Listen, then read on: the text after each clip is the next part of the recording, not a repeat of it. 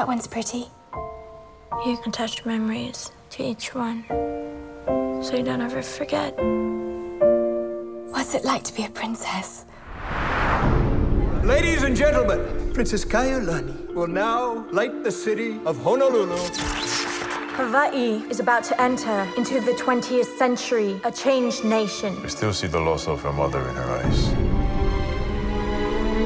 These people demand a new governance. Your Majesty, This is time. Just get in the carriage! We're leaving Hawaii. Need to keep your strength up. It's a long journey to England. I don't care that you're a princess, all right? We'll make a respectable lady of you, away from the barbarian place from which you've come. She's half Polynesian, and the wrong half. Do you read and write? The princess's family line dates back 1,500 years. How long have you held your title, Elizabeth? A month? I don't care what they think. I'm not a child! Hey! I'm told this is the most sensitive part of a woman's body. A woman's geography is a little different in Hawaii. Is that so? What is it? The king has died. It was your uncle's wish that you be named heir to the throne. Whoever possesses Hawaii controls the Pacific. I don't want you to go. I love you.